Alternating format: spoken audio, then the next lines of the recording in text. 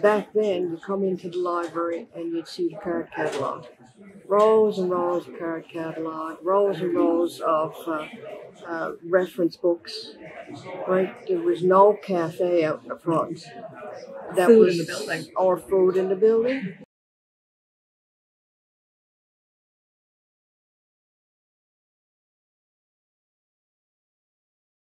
There were definitely labs around, but there were no general purpose labs. So that was a huge difference when the Commons opened in 2004.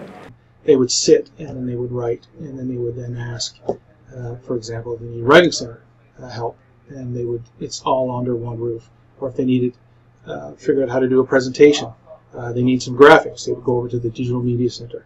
So we became a one-stop shop. I was involved with the Commons from before it started, really, when Dick Ellis was the librarian.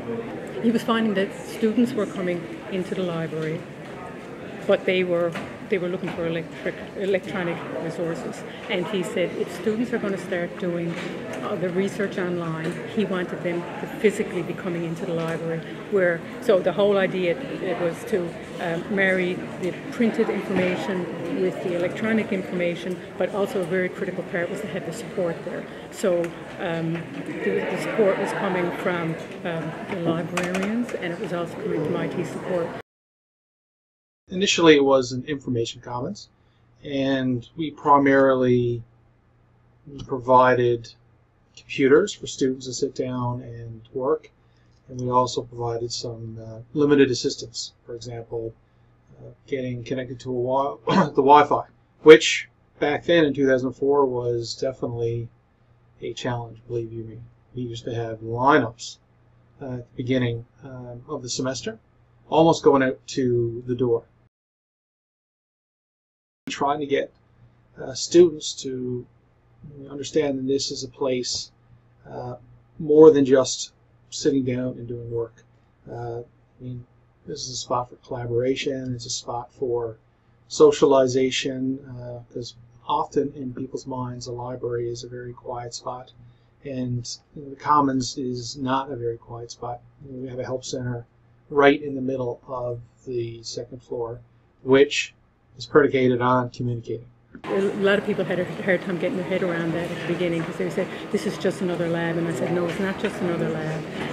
This is all about the philosophy behind the Commons, where another lab would have been put the computers here and the students can use it. And of course students can do that. That can be exactly what the students do. But it was the idea that this is where you can come and do your work. You can print things off.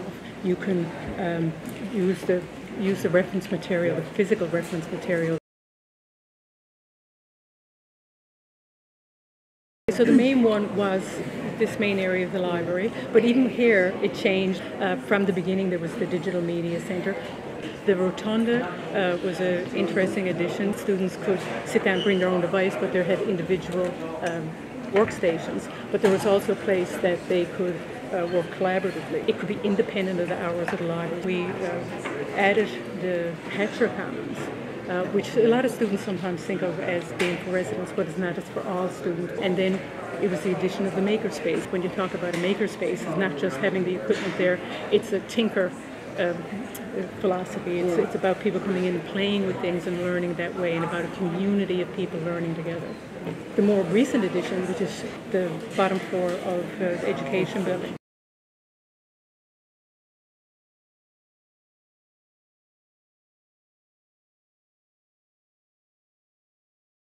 My time at the Commons included the COVID-19 pandemic. The university had worked hard to maintain services throughout that period, and Megan and I worked to keep our services going and our student staff working by offering some of our services remotely. We also kept our work term placements going during the pandemic, which helped our engineering students meet their work term requirements during a time when they were really hard to find.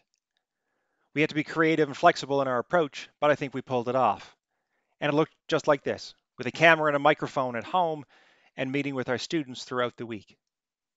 We started offering workshops virtually and challenged our students to come up with topics they thought would help students who were adjusting to studying at home. We converted our main lab in the Kiwi 2 library to a socially distanced workspace for students to access computers and printers if they didn't have access to it at home. When we returned to campus, we gradually restored the main lab as requirements around social distancing relaxed. We had to figure out what services we could offer and what timing to restore them that made the most sense. And again, everyone pulled together to make it work.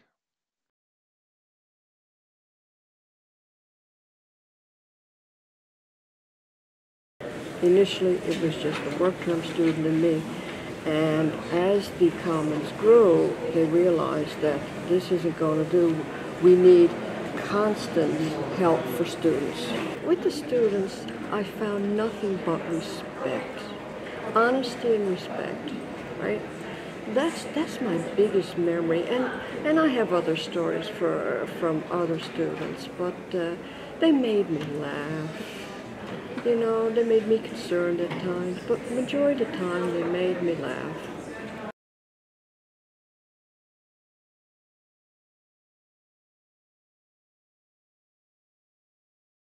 The student helping student model, sort of going along with the Learning Commons is a very powerful model. There was a presentation given at a National Commons conference talking about the student model, and it generated a fair bit of discussion and excitement across the country. We meet regularly with students and we give them this feedback so that if there are problems or there are successes, they get that feedback. The Common helps you polish your skills in a lot of different ways. They can be soft skills, they can be people skills, they can be creative skills. Students are helping students, and it's a very easy way of interacting and intimidation-free zone. After joining the Commons, I really saw the value of having a team with me who were supportive. We'd give each other advice. Working at the Commons was kind of amazing for me because I made a lot of lifelong friendships with the people that I worked with. I got to meet a lot of interesting, creative people from all different walks of life. Especially being an international student, my family connections were very limited in Newfoundland. I had really good friends, but then the Commons and everyone at the Commons became more or less like my extended family. Commons never felt like work to me, because not only I've always had the pleasure to work along amazing people and under amazing supervision, but also because the work itself brings out the best in people. The Commons is very different from other student opportunities because it's basically a one-stop shop that teaches you so much. I remember learning Python at the Commons. I remember learning Photoshop, Premiere, Final Cut Pro. I learned how to write my first HTML, CSS code there. I did my first tutoring there. Maybe the coolest thing was probably digging into the Adobe Creative Suite. I came in with no knowledge of that at all, and came out being able to show people how to use it, which is pretty great. In terms of instructing people on how to and helping them solve their problems, I got really comfortable with learning how to meet people where they're at. There's an infinite number of avenues for how someone can learn something, and learning that from a teacher or instructor role, a tech support role, I definitely got that at the Commons. The skills and experiences that I earned at the Commons have contributed immensely to getting me to where I am today. It's an environment that always brings me joy, and that kind of helped me set out or lay out a path that I still walk on today. Human nature is to collaborate, to meet, to talk, to hash out things. And you think 20 years from now, you say, the place won't be here. I don't believe that. I think because of human nature and the need to collaborate, guaranteed it'll be here 20 years in the future. It's also a fantastic place to work as a full-time staff member as well as a student. Every day you know you're helping students of all kinds with their academic programs. I've been away from the university now for a year and a half, and I still miss the staff and students I worked with there. Congratulations on the 20th anniversary of such an awesome service. I'm happy that I got to be a part of it, and I look forward to seeing what you do next. Happy 20th anniversary to the Commons. Happy 20th anniversary! happy anniversary. Happy anniversary. Happy 20th anniversary. I'm very excited for their 20th anniversary, so give them a hand. Happy anniversary. Happy anniversary.